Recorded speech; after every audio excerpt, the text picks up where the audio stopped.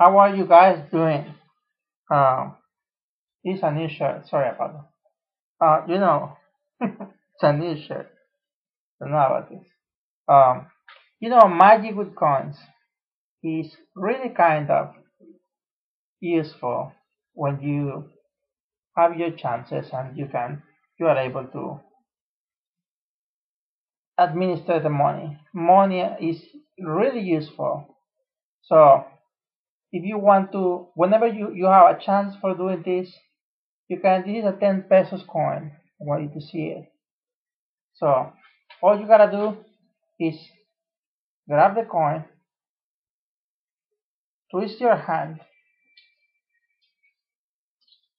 twist your hand, right quick, right quick, right quick, right quick. It's gotta be real quick, and you will have it, and it's changed to a 5 pesos coin. Okay, let's go. So let's pretend we are holding this coin in this hand, right? We have the coin. Now we are supposing because I got the 5 pesos coin, right? We are supposing. Now let's see it over. Let's see it over. I blow my hand and it had disappeared completely. But let's pretend back. Let's pretend we're back.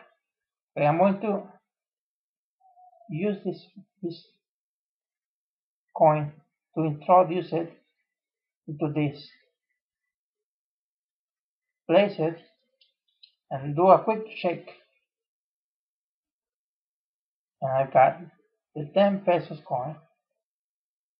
Thank you for joining us, and I hope you can do magic tricks so you can be the next magician in the world. I can replace it as many times. I just shake my hand, and the coin will come up. You know. Thank you so very much.